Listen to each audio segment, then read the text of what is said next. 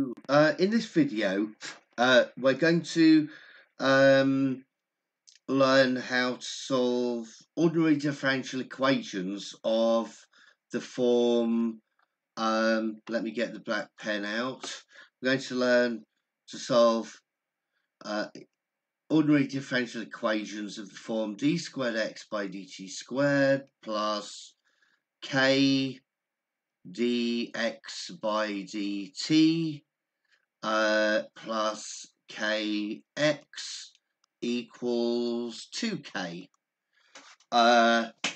So for example, the equations I have in mind is d squared x by dt squared, and that should have a squared term there as well, plus 5dx by dt plus 5x equals 10.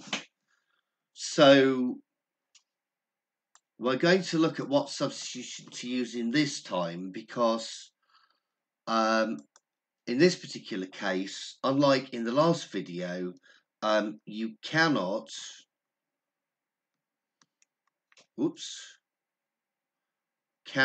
use x equals u plus 1 over k. So you can't use that. But you can use something similar. And in this particular case, we use the substitution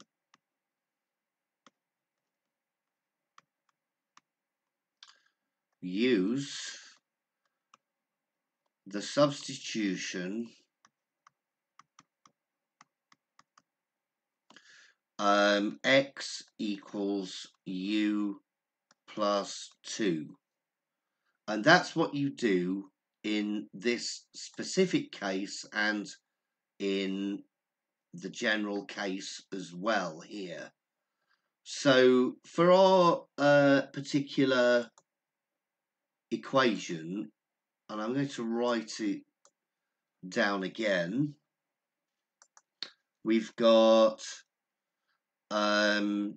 d squared x by dt squared. We've got minus 5dx by dt plus 5x equals 10. So this is a little bit different in terms of the fact that we've got a minus sign here, not a plus, but it doesn't really change the fact that we can use x equals u plus 2. So if we differentiate,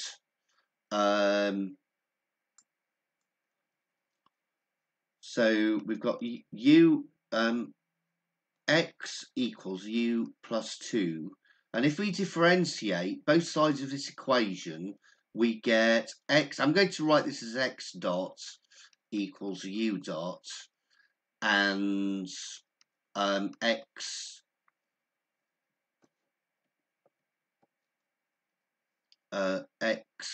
double dot, just doing it again,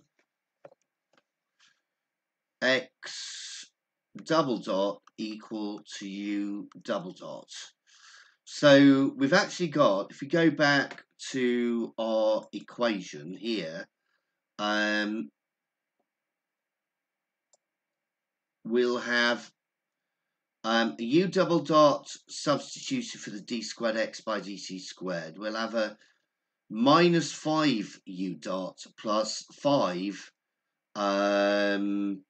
u equals 10. Actually, we'll have 5 times u plus 2 equals 10. So let's write that down. So we've got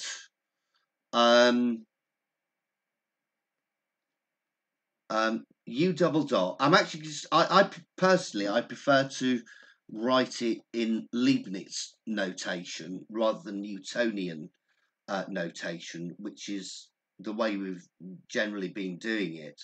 So we've got d squared u by dt squared. Remember, this term here, d squared u by dt squared, is actually u double dot. Minus 5 d. Oh dear, that looks terrible, doesn't it? Right, so minus 5 du by dt plus 5 times u plus 2 equals 10. Just scroll down a little bit. Now, this simplifies as before. D squared u by dt squared minus 5 du by dt plus 5u plus 10 equals 10. And as you can see, the 10s just cancel out. So we're left with, and we'll write this in green, d squared u by dt squared minus 5 du by dt plus 5u equals 0. Okay, well, we seem to be ploughing through this. Let's go back to a black pen. Now, we need an auxiliary quadratic equation. So put u equals ae to the mt. There. So that u dot, this is just easier to write u dot in this case, is equal to am e to the mt, and u double dot is equal to a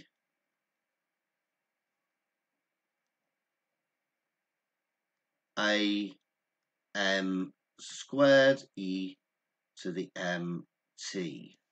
Right, so if we substitute this, and this into this equation here, we'll call this equation dagger. So if we substitute this, and this into the different components of equation dagger,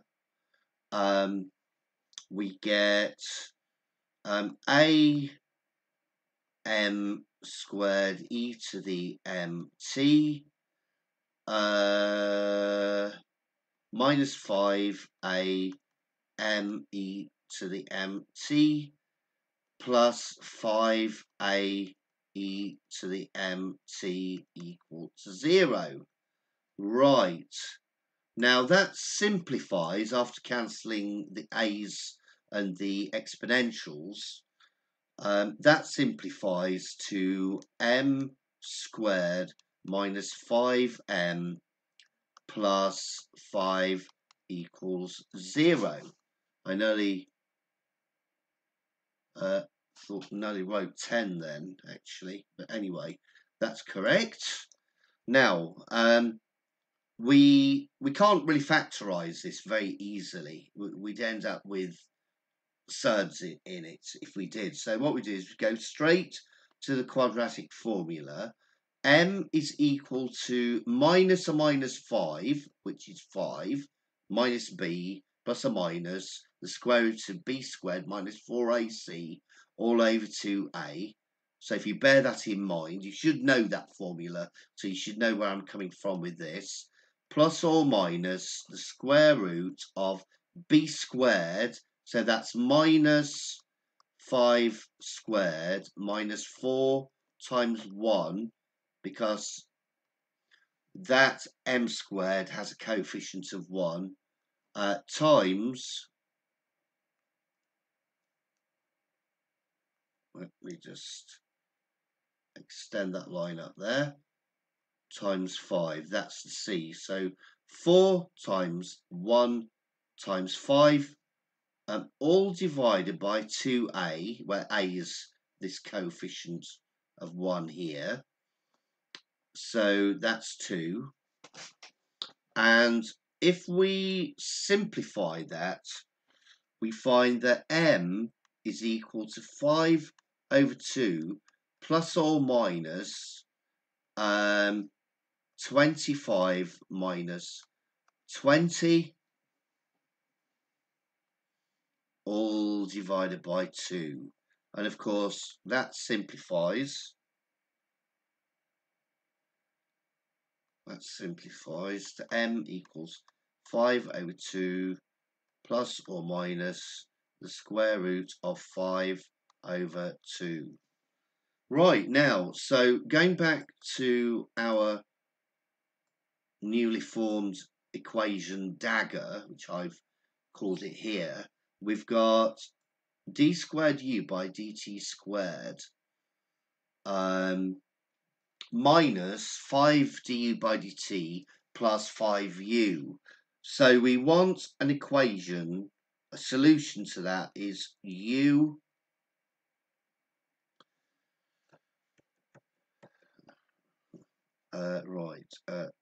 u equals a e to the 5 over 2 plus root 5 over 2, because here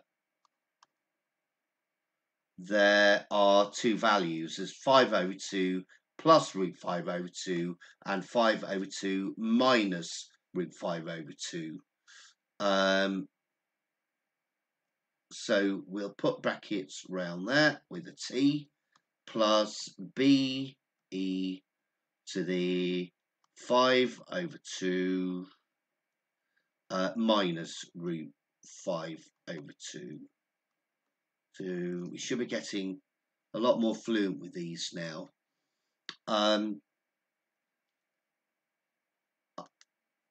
We've got u equals a. If we simplify this line here, then we get a. Oops, excuse me. Let's get the pen back. Right, so we've got a e to the 5 over 2t. There should be a t there as well.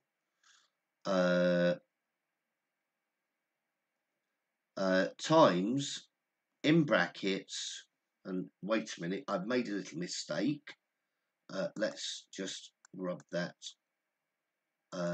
constant out. So we are factorising out the e to the power 5t over 2, leaving us with, inside the brackets, a e to the 5 over 2t, a e to the square root 5 over 2t plus b e to the minus root 5 over 2t, and we're nearly there. Oops, let me just erase that. I just can't get those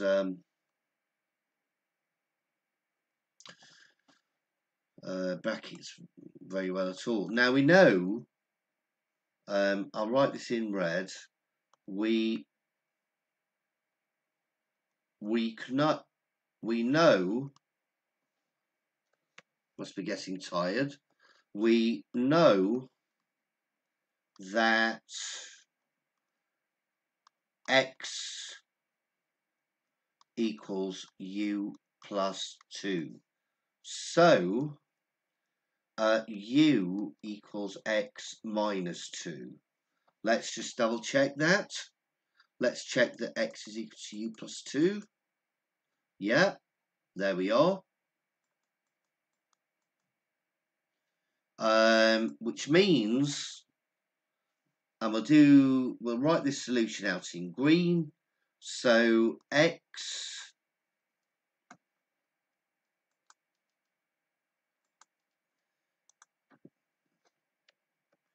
so we've got x minus 2 equal to e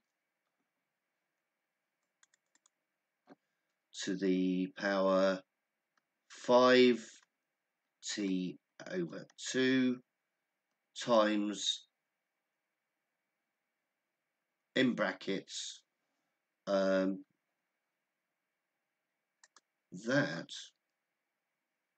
should be an a there. So we've got, let's go back to green. So we've got times a e to the root 5t over 2 plus b e to the minus root 5 over 2t there. And the final step is thus, what am I doing?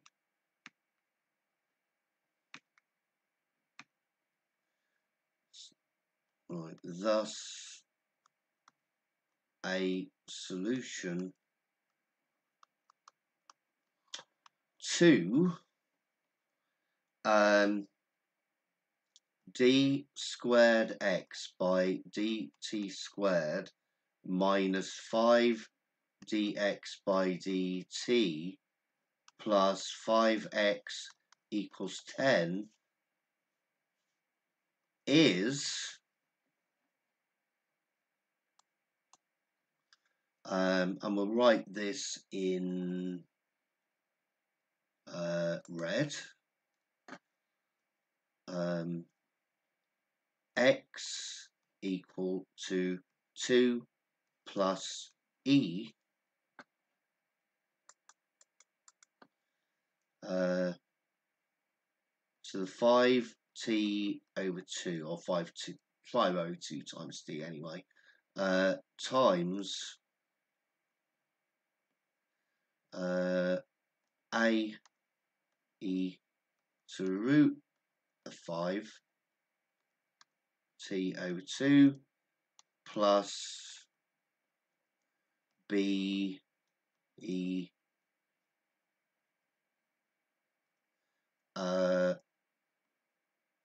to the minus root 5 over 2t. And that is the solution. Just let's make sure we haven't made any other mistakes.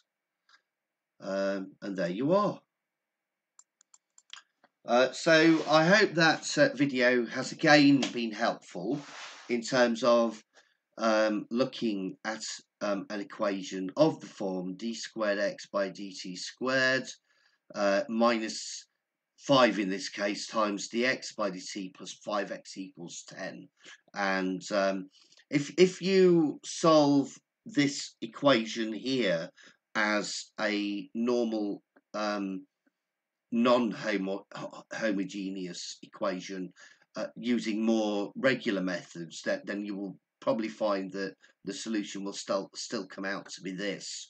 But doing it that way, I think, is a little more involved than recognizing that there are certain tricks that you can use to solve equations where that coefficient and that coefficient are effectively the same, depending on what this is on the right hand side.